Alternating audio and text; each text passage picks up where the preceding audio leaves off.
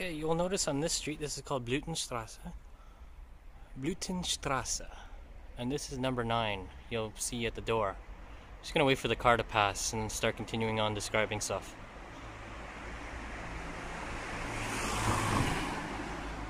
So this is the first apartment Hitler moved to after the Leonding house that they lived in before.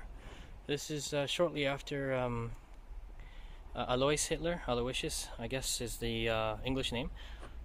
Hitler's father had passed away, so to save a bit of money, they moved into an apartment here for, I would say, about a year, I think. I'll have to double check that and then correct that on the blog. Let's see if I can go in.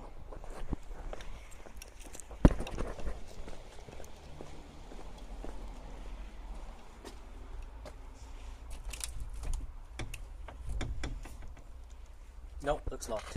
Anyway, the door looks pretty old, but it looks like people are living here now. Last I checked, I heard that nobody was living here, but it looks like some renovations were done on the outside of the building, so and looks like new windows are being put in, so I'm assuming somebody had or is in the process of fixing it.